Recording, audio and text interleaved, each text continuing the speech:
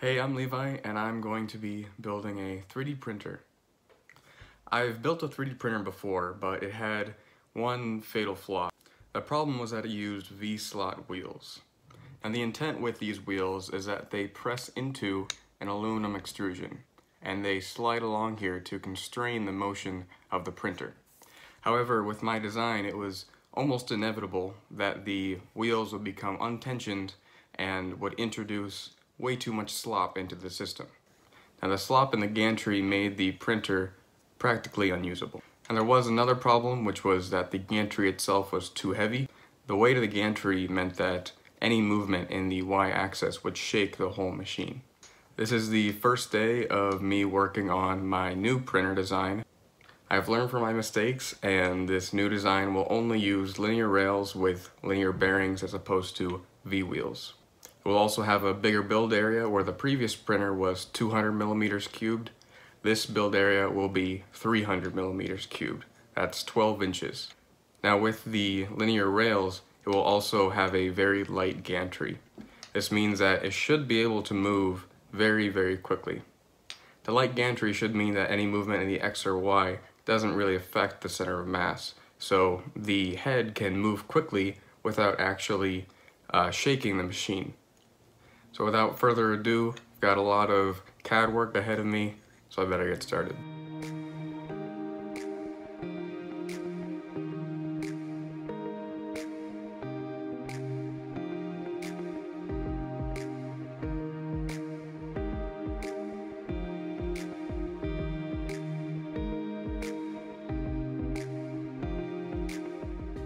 I just finished modeling the main frame here.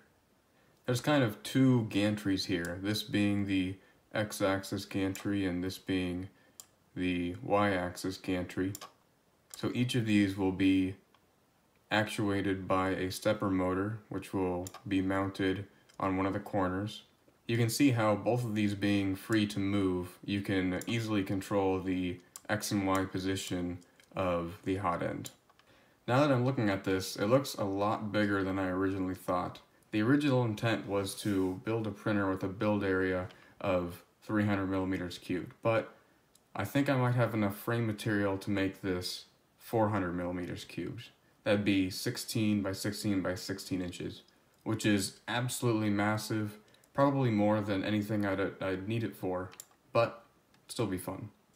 Now I need to add the z-axis, which will move the build plate up and down in the middle here, and work on some of the finer details like how I'm going to mount these motors on the corner.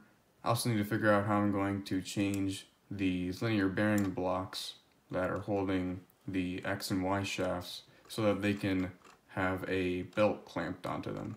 The main frame is done, but there's still plenty more work to do.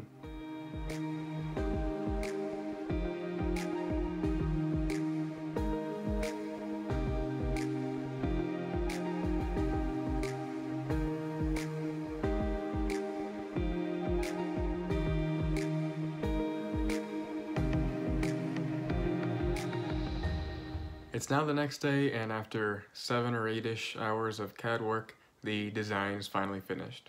This is the finalized design. The X and Y axes are moved at the top of the machine. These two axes were designed to be as light as possible so that the extruder could move very quickly without changing the center of mass of the whole machine. This way the printer should be able to reach high speeds without the frame moving. The main frame from the machine is 2020 aluminum extrusion, and 8mm linear rods with 8mm linear bearings are used to constrain the motion of the machine. Since the X and Y axes are moved up at the top here, the bed has to move up to it. With this configuration, the home position will have the bed up at the top of the machine, and as the print continues, it will slowly move downwards.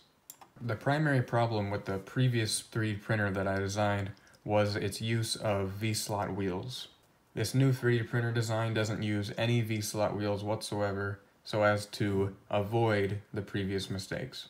The other big problem with the previous printer design is that it had a very heavy gantry, so that movements in the y-axis would shake the machine, and again, this XY axis design should remedy that. Once finished, the main frame of the 3D printer should be approximately 45 centimeters wide, 45 deep, and 55 tall. So overall, a very large machine. The build area will be approximately 300 by 300 by 400 millimeters. The plan for this design is to use a V6 J-head extruder along with a Bowden drive system. I'm very happy with this design and I'm about ready to move on to the next steps. Now that the design is finalized, the next step is to start collecting all the pieces. This means ordering the parts I don't have, making the parts that are custom, and cutting everything to length. For the custom parts, I have to CNC some aluminum bracketry, which will be out of 2mm thick plate. I will also have to 3D print some blocks for holding the linear bearings, along with pieces to hold the linear rods. I will do my best to document this whole progress, but there's no guarantees. The first step of this process is now completed, and I'm ready to move on to the next. Bye.